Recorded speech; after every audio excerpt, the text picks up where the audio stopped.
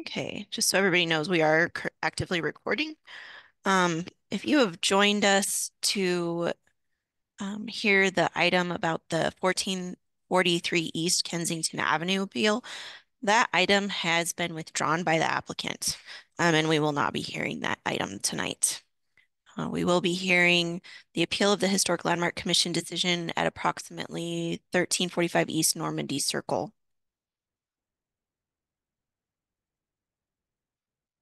H. Jones, is there a question I can answer for you? You're able to mute and unmute yourself. Yes, can you hear me okay? Yes. Yes, I was just wondering, is there an explanation for why that particular case was canceled? The applicant withdrew the application, and that's the only information I have. Okay. All right. Well, thank you very much. You're welcome. Bree, I called Mike and I got voicemail, left a voicemail, but I see Jake Hinkins there, so maybe. Jake is in the attendees list. I'll move over to panelist.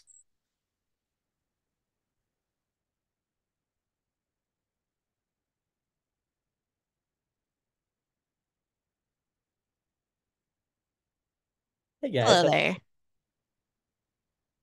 And I've got Mike here with me. Okay, great. Then we're good. We can go ahead and proceed. Great. Thank you very much. My name is Matt Worthland. I'm an appeals hearing officer for Salt Lake City. Tonight on our agenda, as was previously announced, but just want to mention that the appeal first on the agenda regarding property at 1443 East Kensington Avenue has been withdrawn by the applicant. And so that public hearing will not take place tonight. And the matter now before us is the appeal of Historic Landmark Commission decision regarding property at 1345 East Normandy Circle. And this matter is not a public hearing. And so because it's an administrative decision and appeal of that decision at the Historic Landmark Commission, this is a matter that where a public hearing is not required, since the appeals hearing officer makes a decision based on those applicable standards and the correctness of the decision, and therefore it's based on the record already provided at the Historic Landmarks Commission decision. This is an appeal to the property owner Michael Young, and I understand he's here represented by counsel. And so what we'll do, if we can, I've read all of the material in the staff report, so you can sort of make that assumption as we discuss things. But I'm not opposed to you, again, pointing things out or reminding me or emphasizing whatever things you think are important. And so I'd first like to hear from the appellant and the representative first, and then I'll give the city a chance to respond, and then I'll come back and give the appellant the final opportunity to respond and provide any response to that, and we'll kind of go to that point. Jake, if you want to take it away. Thank you very much, Mr. Worthland. I appreciate that. So we're here on a couple of different points here. I know that my client submitted his own appeal on this, and a lot of the points that he was raising are in relation to due process. I have read, and it sounds like you have as well, Mr. Nelson's response to that. And I want to just address a couple of those points because I think it's important for us to understand. I think there are due process violations, and I'll go through a couple of those points. And if you've read them, I'm not going to elaborate much on those things. But I think it's also important to recognize that because this court, and I apologize if I just keep calling it court, that's going to be a bad habit for me. But if you are reviewing this, yeah, you give me way too much credit in that, but I have the same problem when I'm doing bench trials, because I do a fair amount of jury trials that I'm constantly asking for permission to approach and things like that start to annoy people. So I apologize in advance for that kind of If you stuff. call me Your Honor, then I'll have a real problem. But so go ahead. So how should I address you, Mr. Worthland? Is that all right, Mr. Worthland? That's fine. Most everybody calls me Matt, and so I'm fine with either way. Whatever you're comfortable with, I'm comfortable with. But, I'm fine to call you Matt. I just didn't want to okay. be too informal here, and I realize Yeah, this is a fairly informal setting. But no, you're fine. so I'll first take those in turn and just kind of talk briefly about some of the due process concerns and why I think that's important. But I do actually want to address some of the substantive elements that were addressed. And I think Mr. Nelson addressed those as well, although he spent a fair amount of time on the due process and why that may not matter. So in this situation, I think we have to look at how we got here. And this is a situation where my client, first of all, didn't understand completely the ramifications of living in a historical district. I don't think it can be lost on anyone that there really weren't a lot of notice given. I understand the committee's position and Mr. Nelson's position that he lives in this historic district and that's his burden to shoulder that. I don't think that that's true. I think that the historic district has an opportunity and an obligation through the city to provide that type of notice. And I think they've recognized that by the fact that now they are sending out notice on an annual basis. They hadn't done that. And if you look at the emails that had been provided, and I think they were included in the report, it's pretty clear that there were two total notices. One that happened before this, that happened about a year before this incident, and then one that happened essentially the day of the hearing. My client received that. The reason that that's important is my client then had an opportunity, if he had known about some of these things, to go and research and find out exactly what the committee was going to be looking at and the things that were going to be of interest. So with that backdrop, this isn't a situation where my client came in and wanted just to renovate this property. He wanted to change a bunch of things that were of historical significance. This was a flood. My client had this thrust upon him. This was an emergency situation that required really quick and movement. And as a result of that, my client did what he thought was in the best interest of his home and the neighborhood. And so he in looking at the houses to the side of him, and I think that's one of the things that's really important from a substantive standpoint, is the two houses to the side have straight walkways to the street. They don't have the curving walkways. I know that the city has pointed out that one of the properties is a non-conforming property. And I always just find that interesting that we're going to exempt out the ones that don't fit the mold. And then we're going to say, oh, but all of these things have to have this really important characteristic, but except for the ones that we exempt out. And what we're saying is we're not trying to change the historical significance of these different characteristics. We're saying we did this in the best way that we could, in a way that made sense and looked just like the two properties that sit on either side of my client's home. And so from a substantive perspective on the walkway, I think that's pretty good argument to say, not that, hey, there are two that have straight walkways and three that don't. It really ends up being there are three that have straight walkways now and three that don't. And so I don't think that that's a characteristic that, at least in the past, is something that the committee has looked at as being important. And I think this is where it becomes arbitrary and capricious, where we're treating Mr. Young differently than the way that we've treated folks in the past. And that's a problem.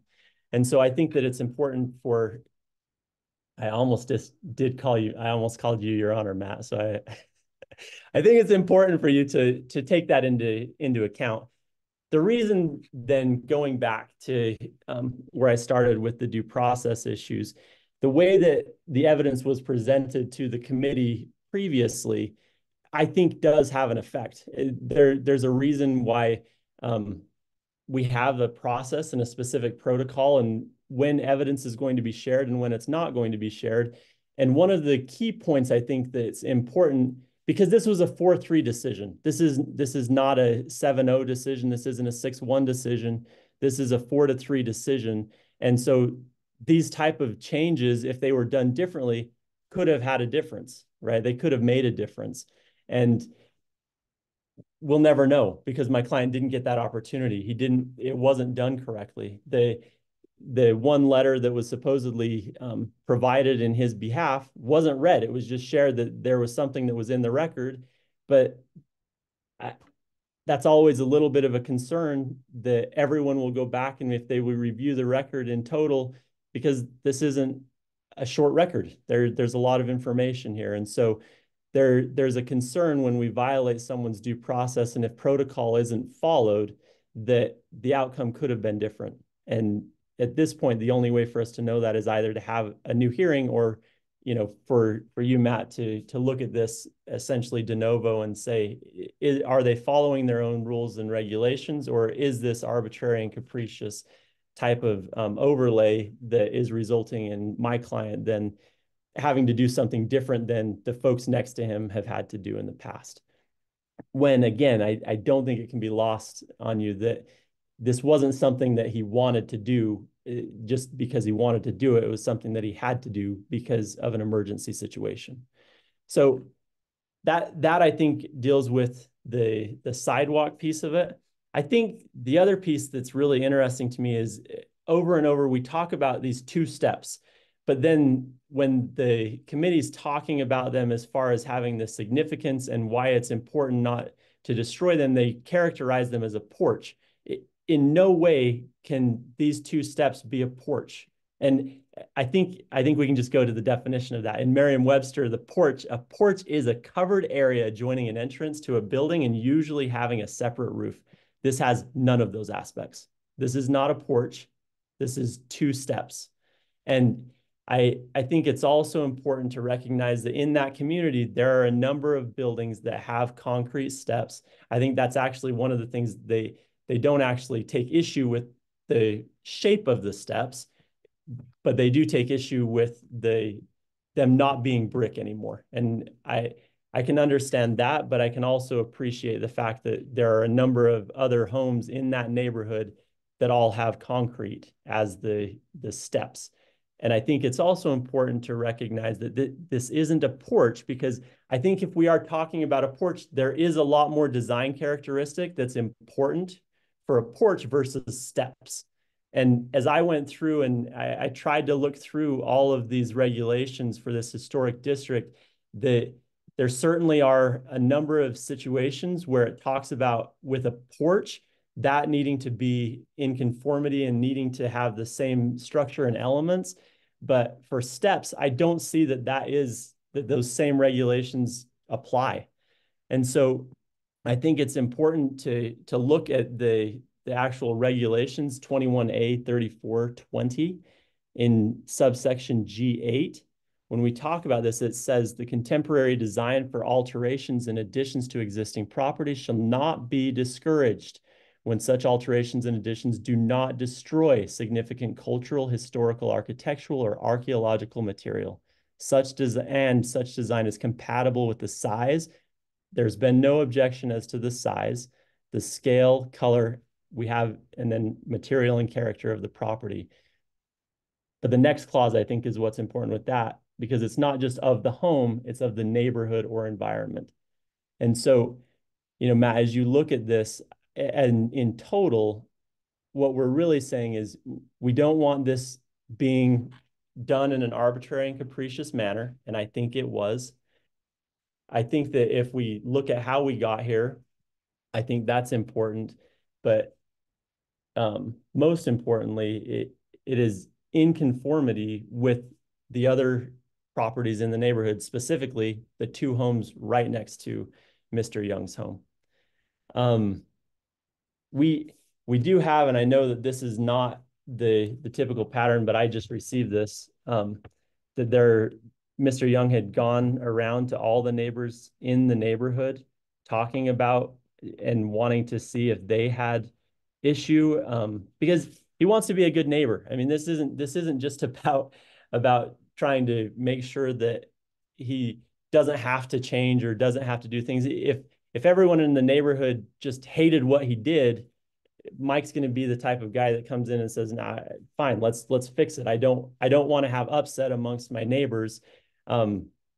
And so he went door to door and talked to everybody in that neighborhood. And what we have is everyone but two of the neighbors signing. So 8 of the 10 signing, saying that they feel like what he did is in conformity, and what he did doesn't change the aspects of the neighborhood that are important, this historical neighborhood. And I'm happy to, I don't know the best way to actually get that to you. And I frankly recognize if you can't take it new evidence, because I realize this is something now that came up. I could argue some of these issues as far as them, the importance and the timeliness of this, given the fact that we just got these signatures.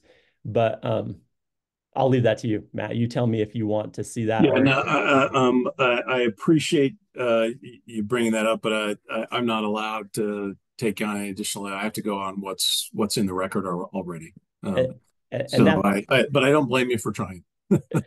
you can't get what you don't ask for, right? That's right. That's right. Yeah. I just wanted to quickly look at my notes here if I could, Matt. I Yeah, guess if while you you're have doing, questions, I'd be happy to yeah, I address did. this Yeah, question. just a couple of questions. One that's more out of curiosity. Help me understand the emergency situation that was just generally. So I just want to understand how a walkway becomes an Yeah, emergency. I'll let Mike just go ahead and speak on that. Yeah, great. The home Thanks, was man. 98 years old, and we had a water main break. It just sprung a leak, Oh, years yeah. old, and rotting.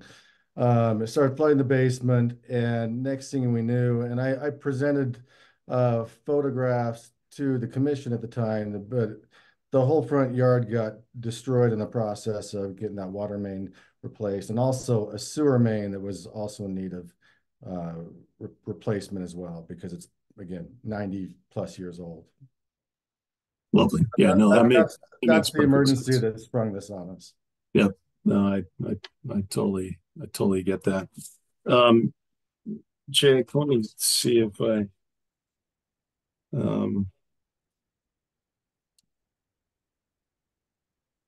had any other questions based on.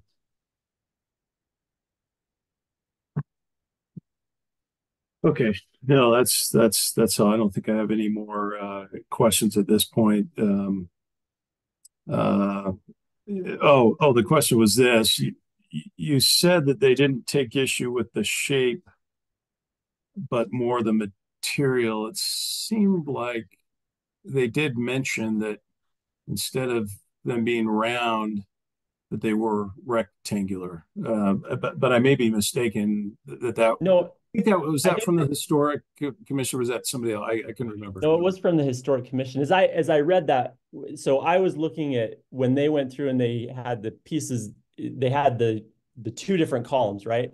Conformity, non-conformity.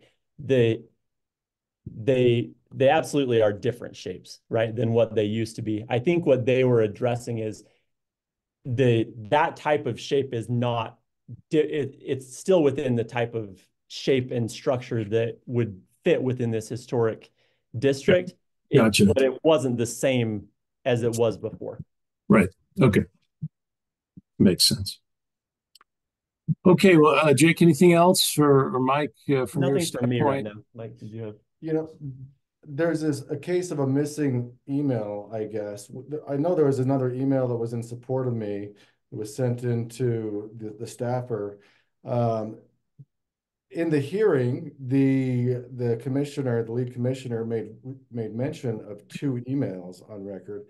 There's not a second email that was included in the report that you guys have provided here today.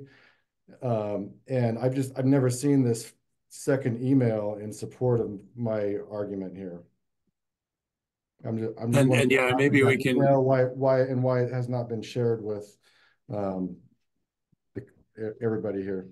We can ask the city if to respond to that or address that issue as well. Because if in fact there was something submitted but it never made in the record that should have been in the record, something like that we can bring in after the fact, and I'm fine to allow it if we can track down the rogue email. Sounds Unless you good. have anything else, then I'll turn the time over to the city. I don't know if it's Mayar or Mr. Nelson. Maybe I can call you Paul. I don't want to offend you either, Mr. Nelson, but uh, You call or me whatever you want. okay, okay. So Anyway, go ahead. first of all, let me say that for about the last week and a half, I've been hearing complaints from my one child who still lives at home that, Dad, we need a new router. So if I freeze up, and let me know that I'd stop Oh wow, on cue. talking for a That was minute. perfectly on cue. There it is. Right. There goes. It's on my to-do list. Trust me. So if I freeze and I stop saying something, just tell me, hey, you froze up. Tell us what you were trying to say. Um, that was fantastic timing. Yeah. Let me just say, as far as the email thing, and maybe Mayara can clean that up or clarify that. What happened at the meeting was that in Mayara's presentation, she indicated that there were two emails that came in after her staff report was published. So, as a typical practice, staff will um, include all of the emails that we got with respect to that project. There were two emails that apparently came in after the fact that did get deposited into the commissioner's Dropbox folders. So they had access to that and presumably read those emails.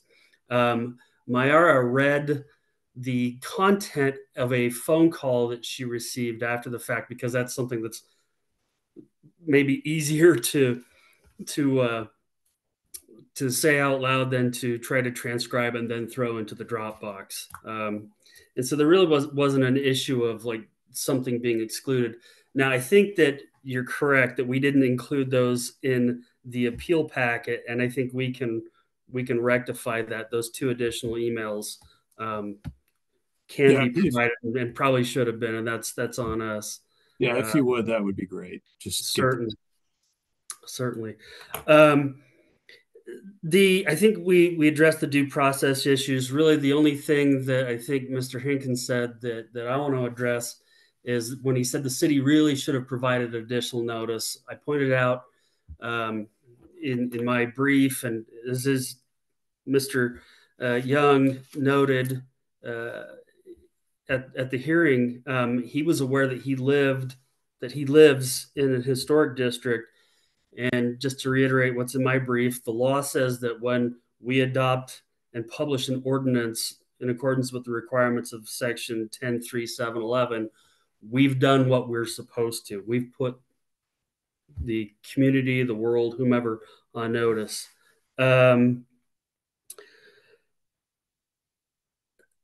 As far as I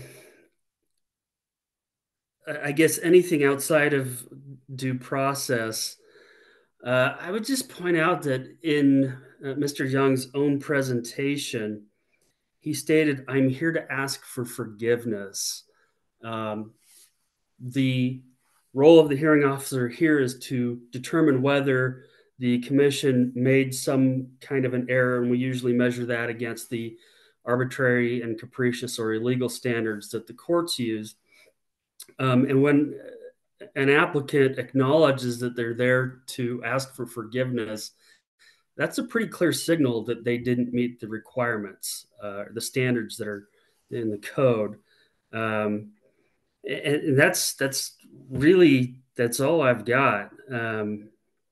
We've I think we've exhausted the arguments in the brief on due process and here, and we really what the role of the hearing officer is in this proceeding is to determine whether the Landmark Commission made a mistake. And I'm not hearing anything. Certainly, it's up to you, Mr. Worthland, to determine whether some evidence has been presented that the Landmark Commission made a mistake. But I think that's really hard to find when the appellant himself says, I'm here to ask for forgiveness. That's all I got. So, Mr. Nelson, let me ask you a question. One of the things that Jake brought up was look, he was just looking to both houses on each of this to each of his anyways neighbors to either side of him, that they both have straight walkways. Uh, how does the city?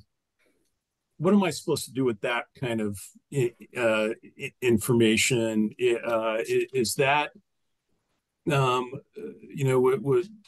I don't want to put words in the city's mouth, but just how would you um, characterize that kind of an argument? I mean, if you find that there's an error in that assessment, you certainly could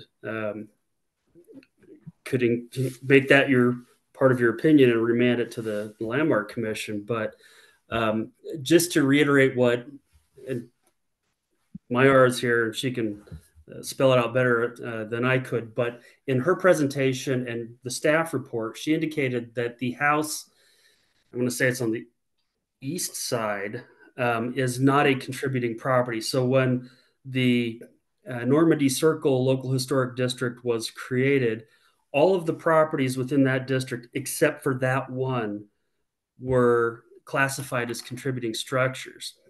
The property, and I think, again, correct my directions, I believe it's the property to the west. It has a curved feature. So it's not just one walkway to the front door. It's a walkway and then a curved pathway around the side of the house. That was the curvature that was noted in the staff report. And I get it. It's something that it's a difficult assessment because one of those properties uh, doesn't fit the mold because it's not a contributing structure. But what was noted was that these yard features are a significant part of this particular historic district. And if you look at all of the other properties in that local historic district, they all have some uh, meandering feature to the walkway. Yeah, so I mean, it sounds like what the city's saying is that that's not the standard of how to make these decisions. You don't just look at what your neighbors have done necessarily. And Mr. Young probably wasn't aware at the time that one of the properties wasn't a contributing structure anyway. And so by nature, you can't look to a non-contributing structure for any guidance on what you can do. Let me just say, and this is totally irrelevant, as somebody who had to replace a water line and a sewer line within a 3-year period on a house that's much younger than 90 something years old, I feel the pain, right? And I understand that that's what precipitated this, and that's definitely a challenge. Just wanted to add to Paul's assessment of the contributing, non-contributing. The the contributing follows one set of guidelines, set of standards, and the non-contributing follows another. We don't have control over the non-contributing property and telling them the standards that we apply for contributing buildings. So we wouldn't have the ability to tell them they couldn't have a straight walkway or make it meandering. So we don't have ability to maintain the same characteristics of the districts on a non-contributing property. We do for contributing, and that's why we want to maintain the pattern that was historic and part of the district. So basically, you're saying Mr. Young bought the wrong property. If he had bought the other property and had the issue, we wouldn't be here tonight. Right. But two, the property next door isn't as beautiful of a home as what he bought to be true, real, which is why it's a non-contributing structure. So anyway, here we are. Good. Well, thank you very much, Mr. Nilsson. Mayara, it doesn't sound like we have anything else from the city. I'll pass the baton back to Jake and Mike to see if they have any response to the city or any final words for me. Yeah, just briefly, I appreciate that, Matt, and I appreciate the everything that's been said about this. I think it's important to look at the cul-de-sac, right? Because if you look at the neighborhood as a whole, you could find more than a dozen in that neighborhood, and I realized that they're not all part of the historic society, but they absolutely look very similar, right? And so if we're looking at this, one of the things that the from a design aspect that we're supposed to be looking at is how does it mesh, right? How does it fit with the rest of the community? And if we look at page 7 of the report, in fact, can I just share that? It looks like I can. Perfect. So let me see if I can do this right. Can you all see that okay? Yep, I can see it just fine, and I've got my printed out copy as well. Okay. So we'll look at that as well. Yep. I think, and this is what Paul was just referencing, the one to the west, the main walkway to the road, and that's exactly what I was talking about, is a straight shot. There is a pathway that shoots off from that then wraps around to the house. We don't dispute that. But the main walkway goes straight. 1347 goes straight. Mike's now goes straight. So what you have is you have 3 of 6 of the homes in that cul-de-sac that if we're coming in and we're driving in, part of the reason that we have these historic districts is as people are coming into these districts and as they're looking at these historic areas, they want to be able to have this ambiance, this feel of what things looked like back when. And if we're just saying, hey, we're excluding out 1347, okay, I understand that if they weren't part of this to begin with, but that doesn't change. The people who are coming in surely don't know that. They're coming in and they're seeing what they're seeing is what they're seeing, right? And what they're going to see then is everyone at the end of that cul-de-sac has a straight shot drive or a straight shot sidewalk. The ones on the side don't. And they're not substantial meandering. These are not big, windy, curvy paths. They're mostly straight, but they do have a curve to them.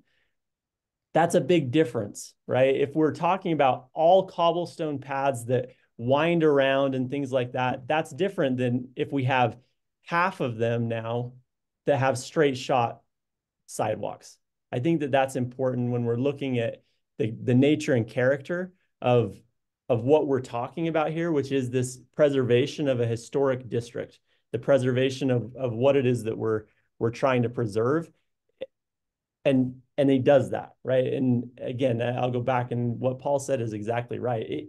This was a mess, and they're trying, as a family to try to really quickly do this in a way that looks like everyone else. And you're absolutely correct, Matt, in the sense that my client didn't know the rules and regulations. He did what I think most normal folks would do in that situation is they look around to the neighborhood and they say, I want this to look like everyone else's stuff. And they do it that way, right? You don't want to be the bright orange house in the midst of a bunch of brick homes. And he wasn't trying to do something that was out of character.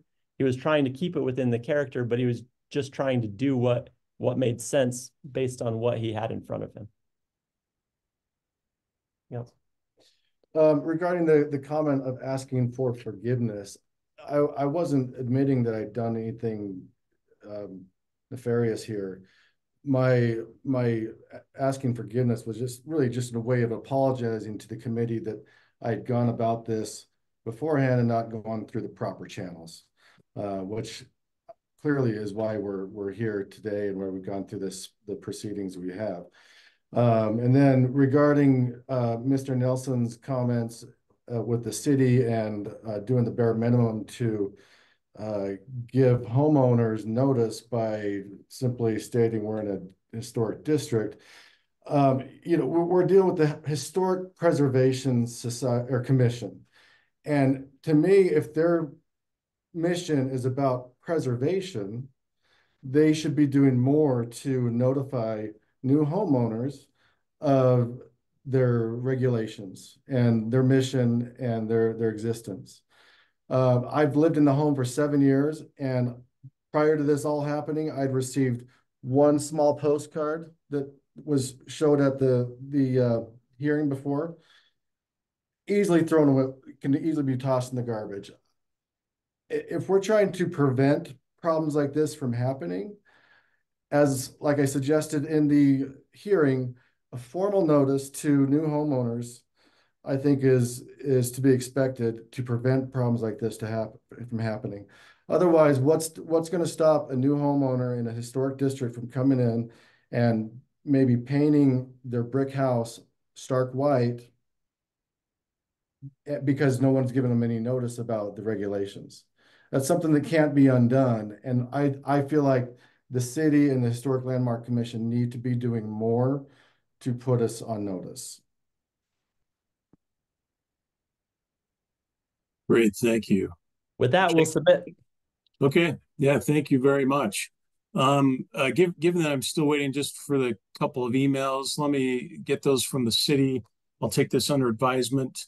Matt, And I did send those over to you. You'll have access to them now. okay, perfect. Thank you very much. I'll take this under advisement and issue my opinion in the coming days. And again, thank you, everyone, city staff, appellant, representative. We appreciate your time and efforts tonight, and giving me lots to think about. Hey, Aubrey and Myra, can we make sure that the appellant and his attorney get those emails as well?